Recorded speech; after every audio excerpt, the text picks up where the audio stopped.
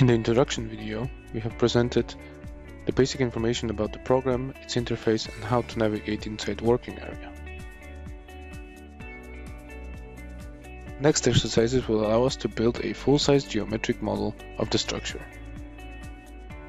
Let's start our work by checking the working units in which the model will be built. In the Backstage menu, in the Design File Settings tab, we can change the units in which we want to work. Before starting the construction of the model, the appropriate base of steel profiles should be selected.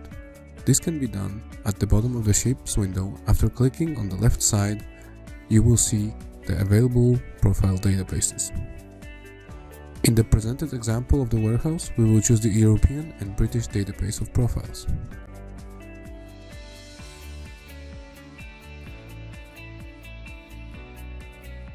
Before defining the geometry, we can create an outline of the structural axes of the model.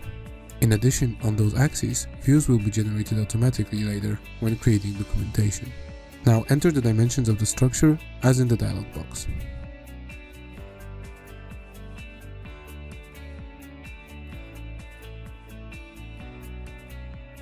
The structural elements are defined in two stages. First, the profile is selected and then one of several available insertion methods. The columns are inserted using the definition options at the selected points, but remember to specify the height of the endpoint. The settings are accepted by pressing the green button in the bottom left corner of the window.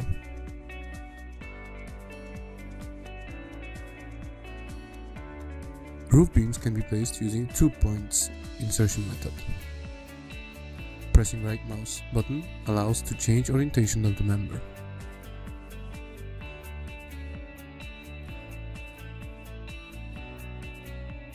Predefined structural axes also help to keep the profiles at the correct height and are an auxiliary axis for modeling.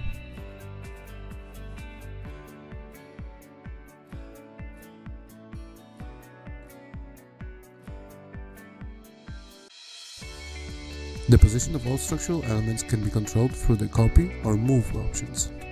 This allows you to shorten the time and use objects with similar parameters.